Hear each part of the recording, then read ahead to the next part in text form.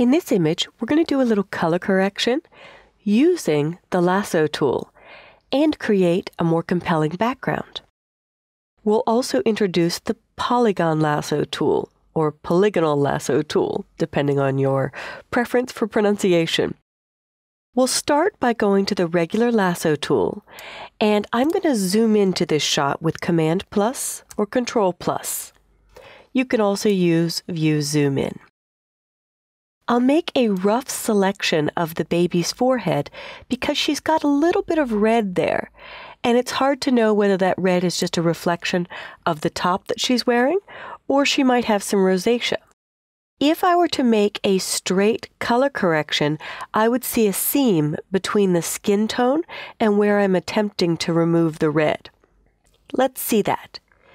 Under Image, Adjustments, Color Balance, I can move a little bit away from red and a little bit away from magenta and turn Preview off and on. In fact, I need to move away from magenta, not towards magenta, to remove that red.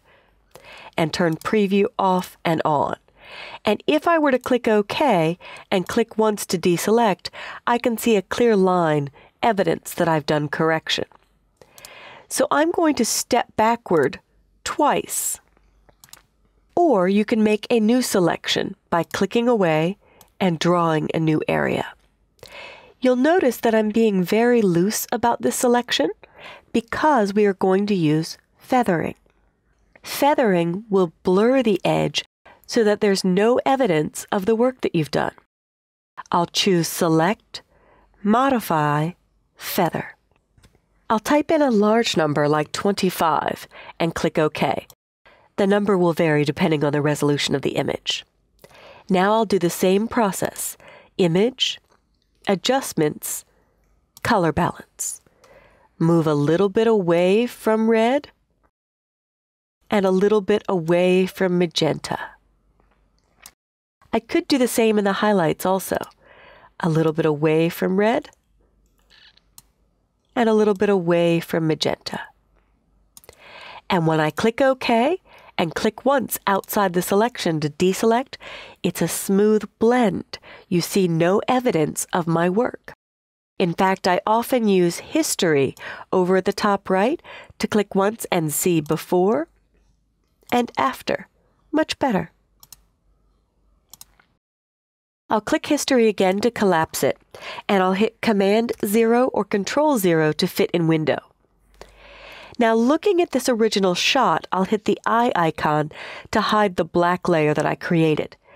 This was the original dimension of the photo. But to make it more interesting, I'm applying the rule of thirds. If I click the crop tool and click once just anywhere on the photo, you could see I'm aiming to get her face in a PowerPoint where these two grid lines intersect, making it a more compelling photo. Digital cameras, or cameras in general, usually have a lens that has a rectangular frame, and you have three fields of view: your horizontal, your vertical, and your diagonal. With the field of view, I want to call the eye to the interesting part of the photo, the subject being the baby. So I'm going to go back to my Move tool, and I won't crop the image. I only brought that up to show the rule of thirds. I want to drop in this background. But on the background, I've got a bar running through it. So let's see if we can use the Polygon Lasso tool to remove that bar. With the Polygon Lasso tool, I'm going to click once to start, and I'm not holding down the mouse. Look, Ma, no hands. As I move up, Photoshop will connect the dots with each single click. No holding down required. And I'm making a very rough selection, leaving a little bit to chance or a little bit of a border outside the image. Coming all the way down here might cut off a little bit of the bar, so I'm going to leave a little background in so that Photoshop will do a better job. And if you get back to the point where you started, you'll see a circle indicating Photoshop will close this polygon selection with one click. It may be difficult to get exactly to the point where you started, so if you can't hit that exact spot, a double click will also close your selection. But with any selection, you always want to work back to the point where you started so that Photoshop doesn't decide how to close it for you and chop off part of the image. So just attempt to get very close, double click will close. Now we'll use the all-powerful Edit, Fill, leave it on Content Aware, leave it on Normal, and click OK. And it did a beautiful job. In fact, most of the child will cover up this.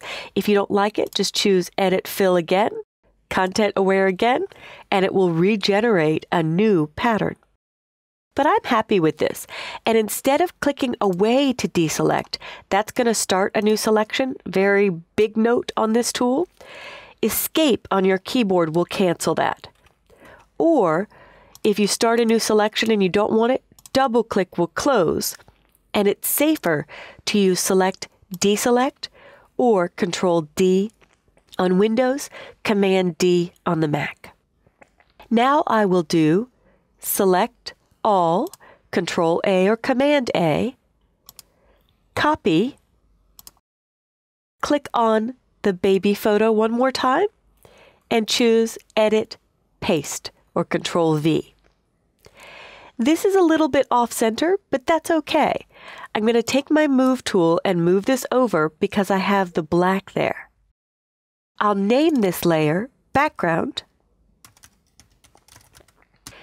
hit Return or Enter, and drag it underneath the baby.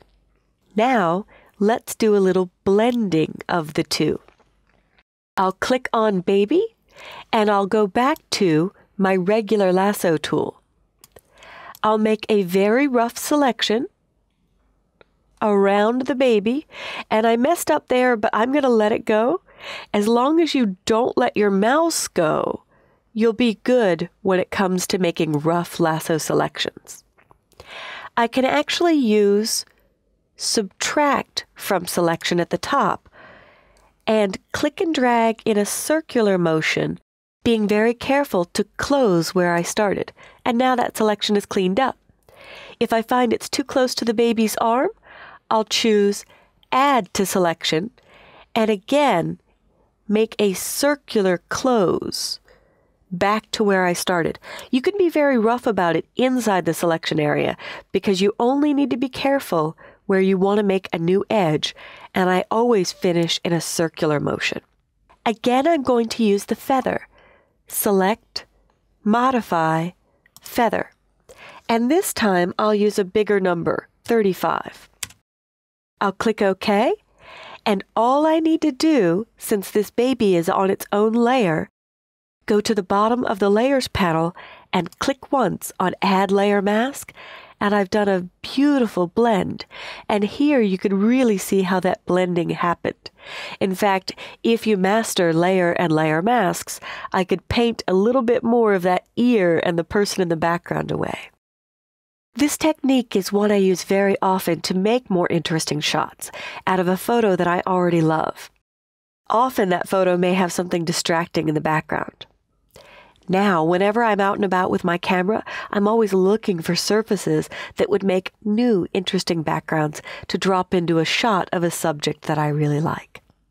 Hopefully you'll review this on your own and master this technique of dropping in new backgrounds using the Lasso tool or making selections with the Polygon or Polygonal Lasso tool.